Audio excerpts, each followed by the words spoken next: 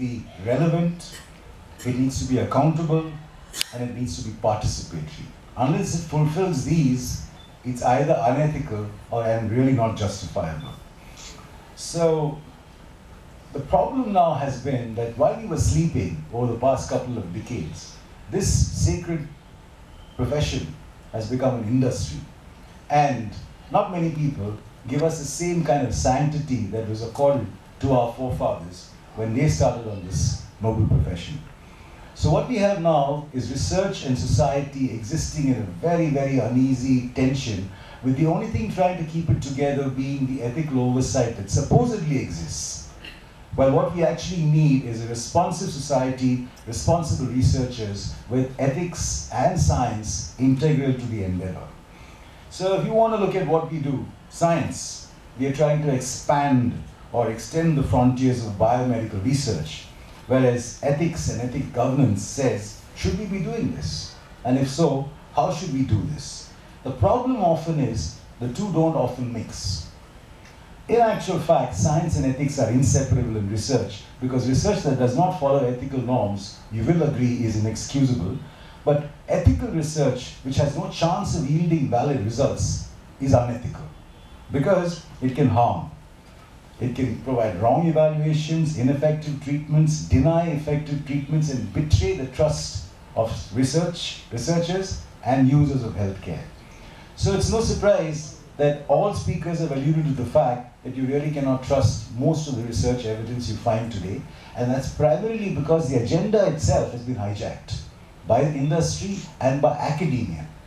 We have very entrenched ways of looking at it. So DSM 3, 4, 5, we rearrange the furniture without even thinking of anything new that can actually provide an avenue for research, because we keep doing it ourselves.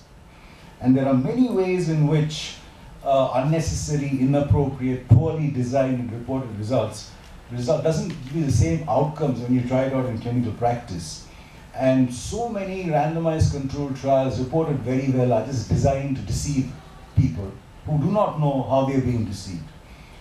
And we just don't understand how statistics get manipulated in order to give us a rosy picture. And there are a lot of undisclosed conflicts of interest that basically this whole endeavor needs to be looked at very carefully. And to compound this, we also have crime. We have fraud, genuine, absolute fraud. And Ajay got me involved in his editorial, in his magazine, which is a very good journal. I really like the depth and scope of what it does.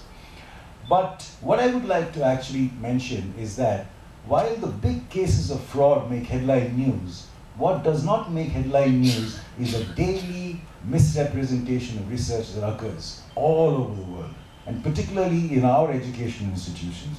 So redefining misconduct as occurring on a continuum from ignorant and irresponsible research to deliberate acts is the first thing that we have to do. So it's not just falsification, fabrication, and plagiarism that we have to worry about, but what is called questionable research practices. Ways in which you fiddle around with things, don't do things the right way. The problem is both have the same effect. We've been given a lot of advice on how we should conduct and report trials, and there are various variations of it. There are many people who don't read this.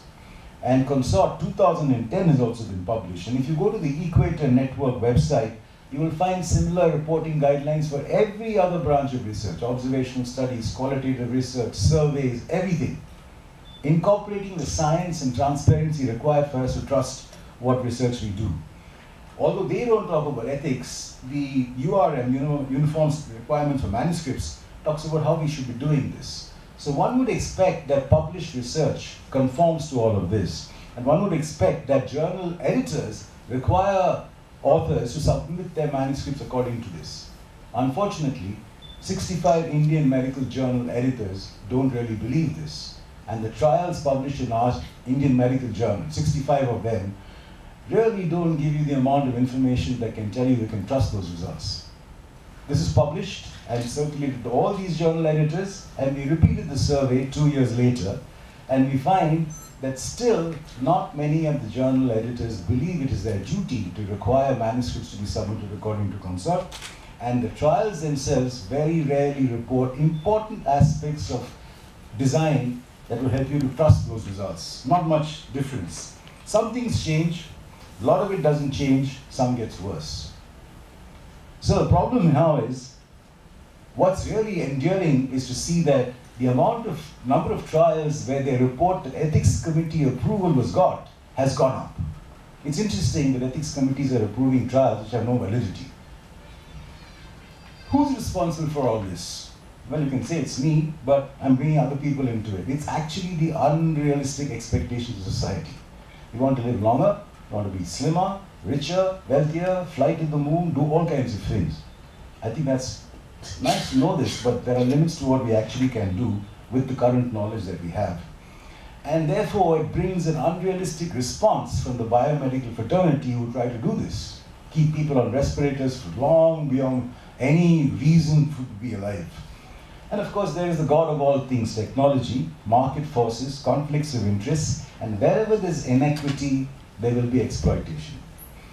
There are a lot of ambitions that individuals and institutions have, and a lot of irresponsible behavior of researchers and the gatekeepers, and the funders, and the people who govern and participate in research. Let me give you an example of something we take for granted. We believe that going and having general medical health checkups will help all of us. And we have this huge thriving industry where we have master health checks ranging from a few tests to PET scans. Now, the Cochrane collaboration checked this out and said, why do we do these health checks? It's because we want to detect disease and the risk factors for disease and treat them so that we can reduce morbidity and mortality, particularly due to cancer and cardiovascular disease. Wouldn't you agree?